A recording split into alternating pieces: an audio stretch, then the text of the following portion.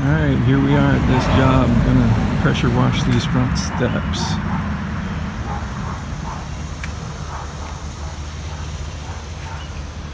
Steps tend to get a lot of mildew.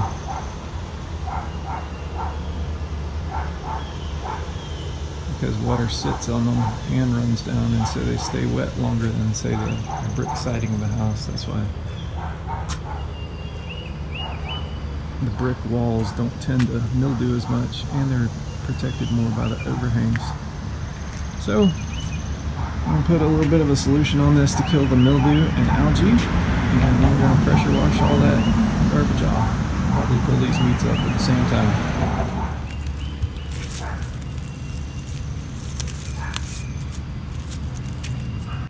Yes, they got these little red maples coming up too.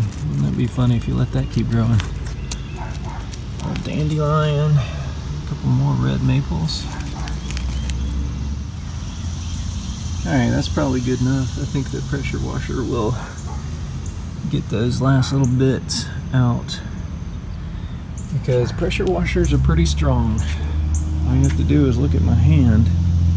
You can see that scar right there.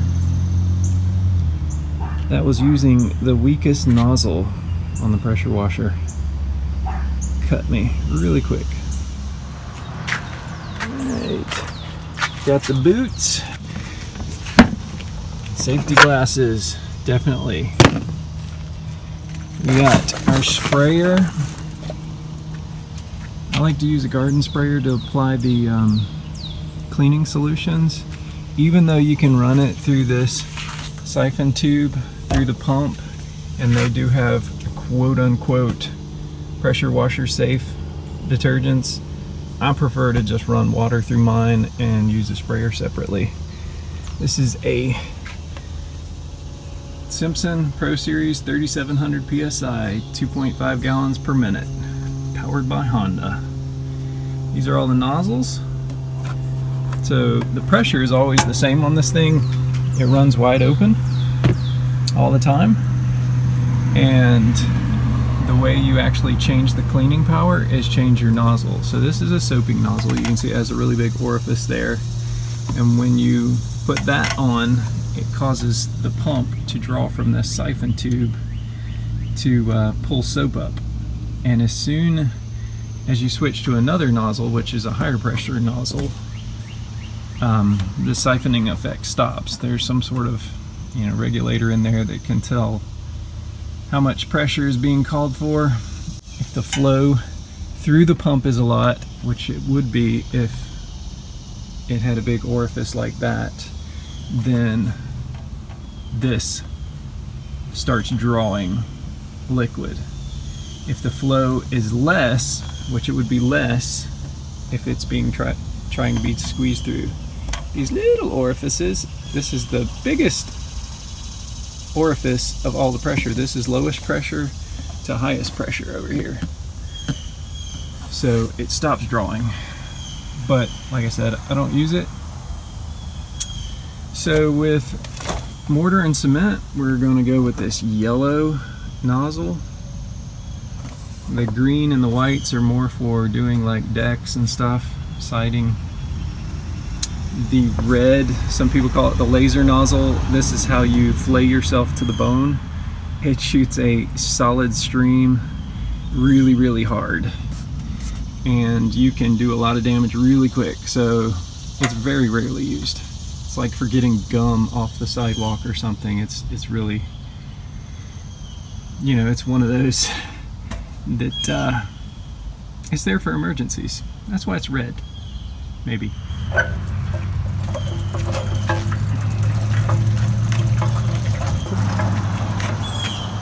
You don't want to keep this too close to the work because it creates a lot of exhaust. Like I said, it runs wide open. And we got 50 feet of hose, so we're just going to put it out here in the yard. This is the high pressure outlet. This is what we're going to hook this pressured hose to, and it's going to face our work. Actually, in the sun, this doesn't look too bad. I mean, you can see that shouldn't be black there, or kind of dark, especially in the mortar. But overall, these bricks were just put in here like 5 or 6 years ago, maybe less, because this house was moved from another location, so it's not that old. Even though the house itself was built in the 70s, I believe. It was in a flooding area, and so they had it moved, I think it was about 5 or 6 years ago, I'm not sure. So those are new bricks. In fact, the whole thing has been re-bricked, and those edge treatments on the brick, they're of course a more modern design, so they were able to kind of update the house after it was moved. Do this craftsman style porch. I don't think the original had a porch on it either. I think it was just brick ranch.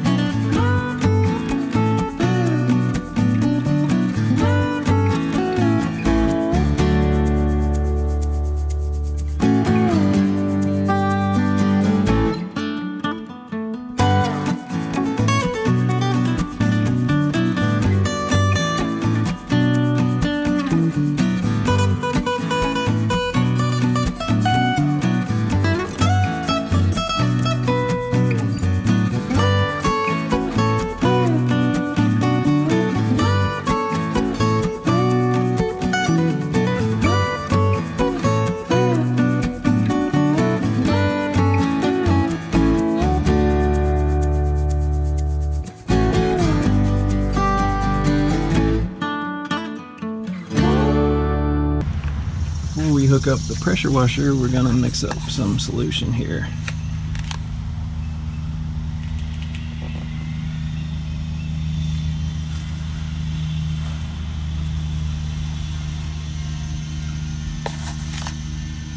Need to do 2 scoops of this. And this is an oxygen type cleaner because it kills the algae and mold and helps to whiten and bleach, but it's not harmful. It's not like a chlorine base, and it actually has a nice fresh smell. It doesn't have a fragrance. It has a nice fresh, just a clean air kind of smell to it. I don't know if it's that it's ozone being released or what, but you know, if it's a peroxide thing, what happens, I guess, is when it reacts, it releases an oxygen, because hydrogen peroxide, I believe, is 2 hydrogens and 2 oxygens, and when it reacts, it separates one of the oxygens and then turns into water. So it would go from H2O2 to H2O, and the byproduct is water and oxygen. So very harmless for the most part in low concentrations, and it works good on a lot of stuff.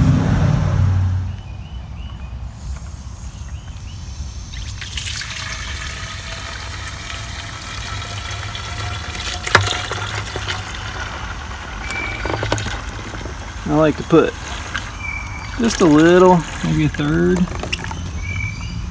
in the bottom there. Give it a little agitation. I'm doing this with one hand, but typically I pick it up and I shake it good with 2 to kind of get it mixed. Turn the water up really high.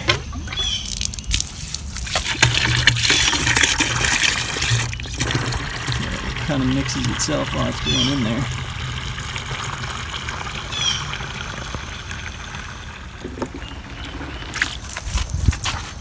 Let's see, that's about as much as we want. It gets up to about there.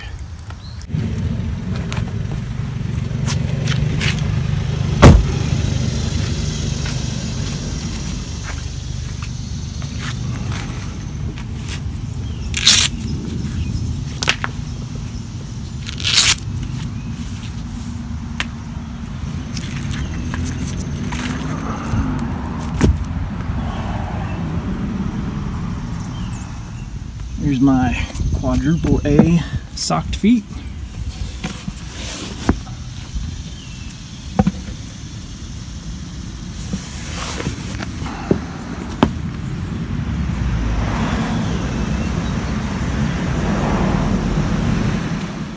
Alright, this is where the incoming water goes. See if I can do this with one hand.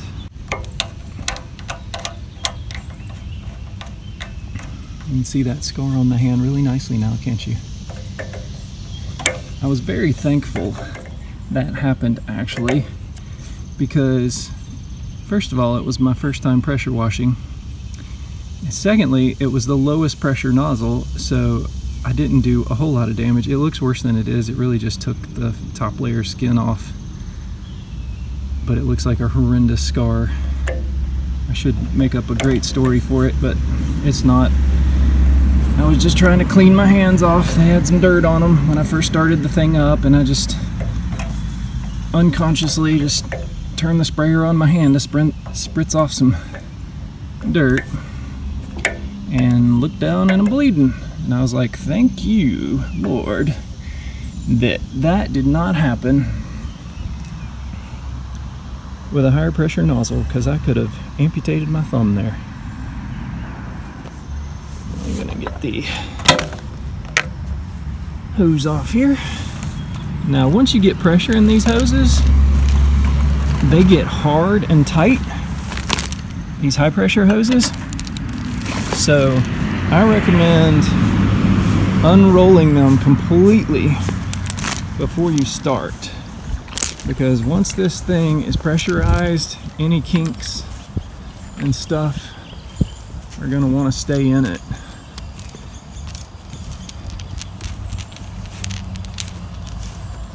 Here's a full shot of the pressure washer. You want to see that? Nice Honda GX 200 engine. So this is like commercial grade. 3700 is as much pressure as you need for most jobs. In fact, I think a lot of people just use 3100 and stuff, but this is what I got because it had a higher quality pump than the homeowner variety. This is where the higher pressure hose connects. Note about pressure washers is they use a lot less water than using your hose, because what they do is they take the water from your hose and create more pressure by squeezing it basically through a smaller orifice. So, like, this says 2.5 gallons per minute. So that means you're basically spraying this wand here for a minute, and most you're going to get through it is probably 2.5 gallons. Whereas if you took that hose and turned it on wide open, it's probably going to use maybe 5 gallons a minute. Maybe more, maybe less, but it's going to use more than a wand with a pressure washer. So it actually, pressure washing actually saves resources. I'm gonna hook the other end of the high pressure hose up to the wand.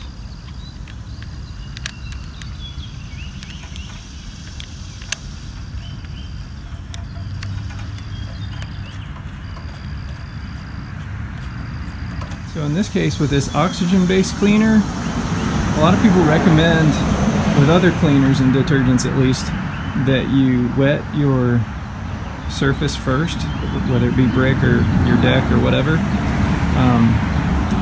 But I find that basically just dilutes your dilution even more, by like 50%.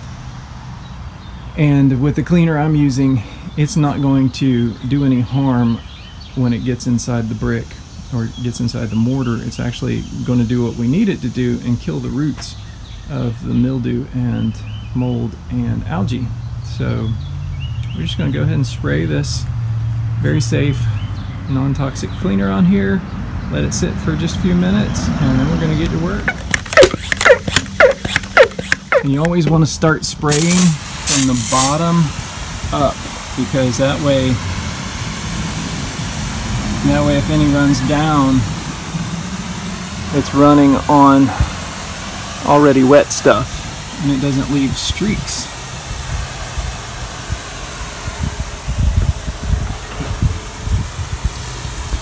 So I'm gonna pre-soak this whole thing, and then I'm gonna pre-soak it again. I'm just gonna try to keep it wet for about 10 or 15 minutes so it can do its job.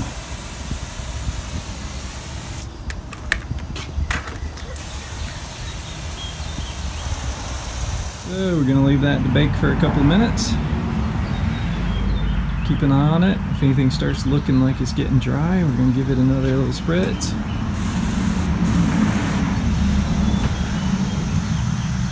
I'm going to go ahead and get my safety glasses on.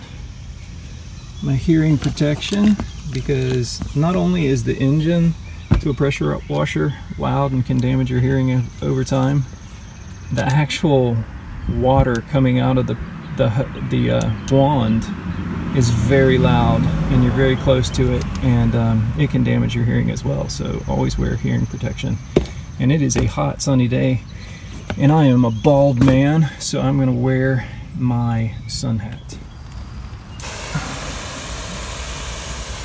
Keeping it damp. I don't know if you can see that, but the water is kind of turning tea colored there, and that is the stuff doing its job. Now you can see really how black this is. That should be a red brick right there.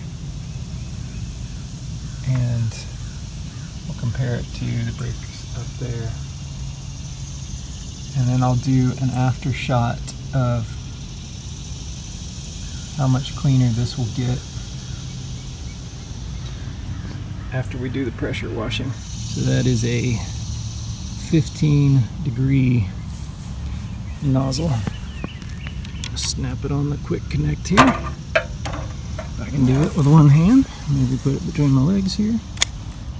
There you go. And always make sure that this thing snaps all the way back up like that. Otherwise, when you turn this on, you will shoot your pressure nozzle all the way across the world.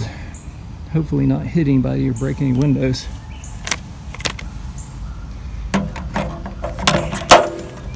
I'm gonna go turn the water on.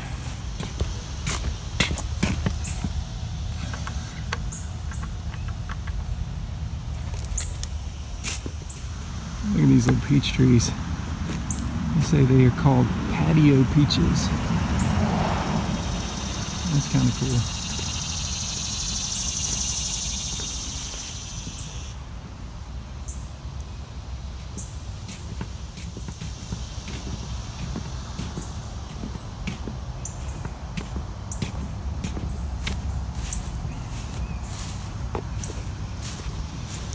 Now, if you have a piece of equipment, gasoline-powered equipment, or fuel-powered equipment, well, no, gasoline-powered equipment, that you move around a lot or put in your vehicle, you want to turn it off by actually turning the fuel off and letting it run out of fuel, rather than turning the switch off. Now, when you're using it and you need to turn it off and on the job, use the switch. But when you're getting ready to go, turn the fuel off, let it run out. Because what happens is, if you leave the fuel valve open and you leave fuel in the bowl of the carburetor, which that's what it would do if the fuel were open, the bowl of the carburetor.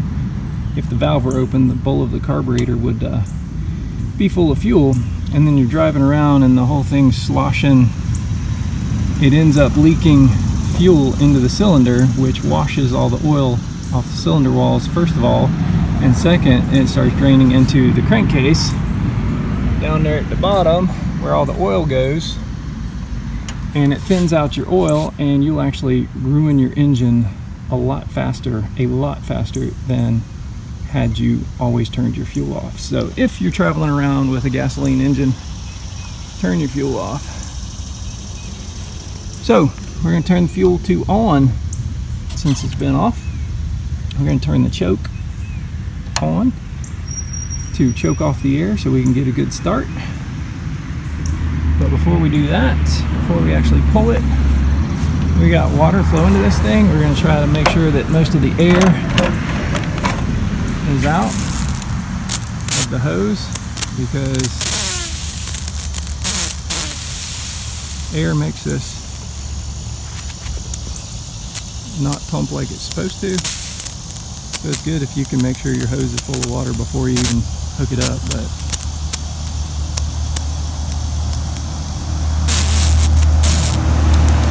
and we could crank this and hold the handle down and it'll empty the air pretty fast, but it'll surge and spit and cycle, and I find this is better. That's probably good enough. Alright, we got it on. Fuel's on, choke's on. Give it a little pull.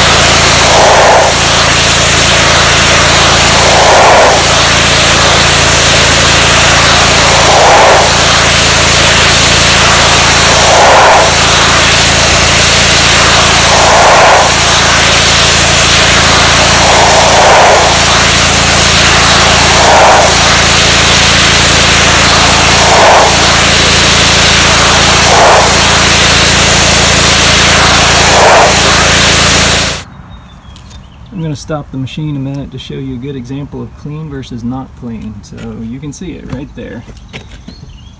I ran the pressure washer over that, and on both sides of it you can still see the mildew and all.